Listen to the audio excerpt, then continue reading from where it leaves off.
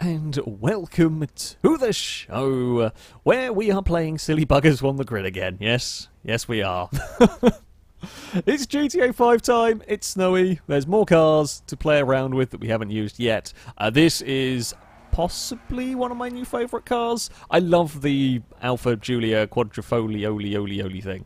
I think it's a fantastic car, and I'm really glad to see a version of it in GTA 5. It's a shame it costs about 2 million unless you've done the heist, and then it's still like something like 1.7 million. So, yeah, it's really cool. It's a really, really nice car to have, but it is, shall we say, not cheap. We're going to go racing with a big crash here. I can just see this is not going to end well, but there we go. I also have a kitten agreeing with me on the whole it's not going to end well scenario. Oh, someone's being a cheaty bugger and resetted. I've crashed into Scotty more than anything. Yep, as expected. We made a mess of things. The backwards start... Well, Crow's almost beached it. It's... we're off to a brilliant start. Oh, and everyone's gone very, very wide at turn 2-ish. Something along those lines. That's... No, that's not going to work through there. We're now all managing to stack. This has gone very, very well for Impega and Ninetails. The rest of us have got a lot of work to do. There is slipstream, there is catch-up. There's a chance. At the end of the day, that is what matters most. Oh, I'm very sorry. Oh, I'm very sorry. There was not much grip through there, and I was very much pushed. We're currently doing Dancing on Ice at the snowy Sonoma replica. I mean, it is a very good Sonoma replica, all things considered. This is GTA 5 at the end of the day. Getting the elevation changes as close as possible is quite impressive, and this corner here is as terrifying as it always is at Sonoma. We've spun around a lot on this first lap. The start was a mess, but snow does affect the handling physics, shall we say. The snow does have a profound effect, and, well, your brakes are a lot worse, you have a lot less grip, and with a little bit of slipstream, it's really easy to get carried away a little bit too much through a corner or into a braking zone, and trouble is had. Now I know how dangerous this is going too wide. This is dangerous too wide when racing the actual circuit. It's equally dangerous too wide here. Now, oh god, don't be too much of a moron through here. Of course, this is actually quite an oversteery car. Oh, bloody hell. We've been driving around, we've been filming stuff, racing stuff in the snow a little bit now, and this might be the most oversteery car I've driven so far. That's concerning. We're going to go side by side through the S's. You never really want to do that. I think Chris is too far back, although I'm going to get a massive slide of my own through there. I mean, this is the battle for 10th at the end of the day. At least it is a battle and we're not cruising around on our own. We might catch up. The Glisker and Ewan are having a bit of a fight. The leaders are a long, long way into the distance. Now, it's never impossible. With a good run, we might be able to do it. We really can't afford to make any more mistakes. We've basically had our mistake quota. If we run wide there, we can still get back on the circuit. We're on a slightly funky line. Oh, that's a huge, huge crash. That's definitely a yellow flag, if ever there's probably a safety car. Probably a medical truck required. That was a massive... I didn't even see... I was busy fighting with my own car. I don't know what happened, but certainly, I think it was Wookie's car got squeezed against the sort of curb marking, and it just launched it over. That is an impressive crash. Sadly, that does... Oh, Ewan's maybe run a little bit wide there. If we can catch up to Ewan, then we can have a fight over 7th position. A little bit wonky through there as well, which is far from ideal. Curb boosting is extra dangerous in the snow, we've found, because if cars get a little angry when you bounce over the curbs or go over bumps or something, add in some snow to that, where everything has less grip, and boy, can things get out of hand and spinny really, really quickly. So you've got to be careful if you want to try and be sneaky with the old curb boosting. I didn't want to go over here. That's twice now. I've just got a huge oversteer at the wrong point and struggled to catch it. We really are struggling around here with all these hills. Oh, I was starting to look like I might stand a chance at catching 7th place here, but no, we're going to go for the... Oh, that was a really nice line through there. I mean, this layout of Sonoma I absolutely love. It's one of my favourite tracks to drive in just about any game, really. I don't know what it is. It's just something about it. I like the NASCAR layouts in general. I like the Watkins Glen NASCAR layout. But yeah, it's probably not my fastest ever track, but it's one of the tracks I enjoy the most. One of the tracks I enjoy the most. There's a lot of wiggling going on from these cars. A lot of wiggling now. Be careful with the throttle. Just a little bit of throttle control will kind of sort things out. with this. As cars going side by side down through the S's. Yeah, sadly not quite as bunched up a race as we have had. Don't go sideways through here. Can we actually get a lap through here without making a mistake? We can. We are kind of catching the leaders, but it's only a second a lap perhaps, and there are not enough laps left for us to do much about them. There is enough laps left for us to maybe get 7th. Oh, don't go too wide through here. Thought about having a dive, wasn't sure. You won't even need to have a dive. We can just get a cut back. Will that be enough of a drive off the corner? It will. Now we are going to give a bunch of slipstream to Ewan here, which is, I say, is okay. You know, we can't really avoid that. We might have to be careful with the run into, especially with my car moving around as much as it was, into the hairpin. Is Ewan close enough? I don't think so. One of the other things also makes this track a little bit more challenging, perhaps. To get the elevation change, of course, you've got lots of slightly curved bits of track, and sometimes where they, I guess, rejoin a flatter part, you get a little bit of a bump. Now that's unavoidable with the way GTA maps work and the way you build stuff with these stunt props. However, you've got to be careful of that, and that is what is going to make these cars that little bit more oversteery. Oh, like that. Okay, there was a chance I saw a Brazen fall off the road slightly ahead of us. I thought there might have been a chance to do something about the yellow car. We got a little carried away. We bobbled a little bit too much across the inside. I got a little greedy, and as if on cue, the car snapped on me. That was my bad. Wookiees has given up, doing a donut on the infield. Or can we go for the spectacular? That's the mega brave pass from Sonoma. We're going to have to try and do something at the final corner here. Oh, we are going to get the exit. Possibly. Oh no, we tagged Ewan. Well, that was the tiniest of tags. Well, I guess in the snow it doesn't really take all that much to just ping a car a little sideways. We straightened Ewan up, and Ewan lost enough time for us to sneak past. Not the cleanest pass I've ever done. Dangerman gets fastest lap in 4th. Ninetales take the victory from Impega. By the looks of it, a very, very close battle. In fact, very close battle for the top 3. Blakey in 3rd. Sadly, we saw none of that. Yeah, Brazen just beat Scotty to the finish line. I might have been able to get with that group had we not had some sliding issues. That car is really oversteery in the snow. Not really like that in the on the tarmac, normal racing conditions, but in the snow, that might be one of the most oversteery vehicles I've driven. Of course, we couldn't run around this circuit without having a go with the proper NASCAR. So here we have the Hot Ring Sabre that I'm guessing might be quite oversteery. If we had issues with the Komodo, whatever the damn thing's called, can't remember the exact pronunciation. This I would expect to be worse, but I guess I could be wrong. We will find out. We'll just not go too wide, because it will run the curb a little bit. Now, this does seem to have a little bit more rear-end grip. Curiously, this does seem to actually be quite well planted.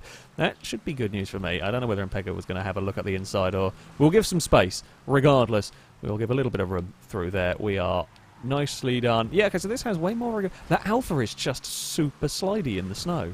It's just really, really slidey. Okay, well, that is interesting. There are now a lot of cars. I mean, this is still going to slide around in places, I have no doubt. Here being one of them, maybe? Not quite. It can't really... Oh, God, we can't defend every which side here. We'll just be late on the brakes. Try and get that good exit. Off the corner. Oh, we're 3 and 4 wide, I think, going through there. We are off the corner in a relatively good position. However... Oh, we're still 3 wide up towards turn 2... I don't know if I want to be on the outside. At least you get a little bit more runoff area. If things go wrong and you get nudged, there is some space to go when you're on the outside there. Impega has got back to the lead. We're still making this work on the outside for now. We will eventually run out of speed out here, I should think. And again, we slip and slide our way through there. They're side by side for the lead now. We will come into range, but you're just going to have nowhere to go if we get alongside. 3 wide through the S's. Sounds like a recipe for disaster. Oh, yep.